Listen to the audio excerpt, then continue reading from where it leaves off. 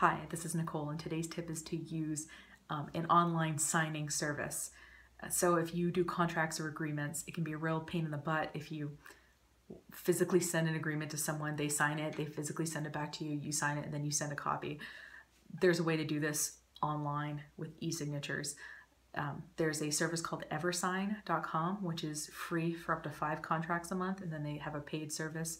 EchoSign is one that just charges right off the bat, but I personally, 5 agreements for free tends to be enough for a firm of my size, and it may be enough for what you want to do as well.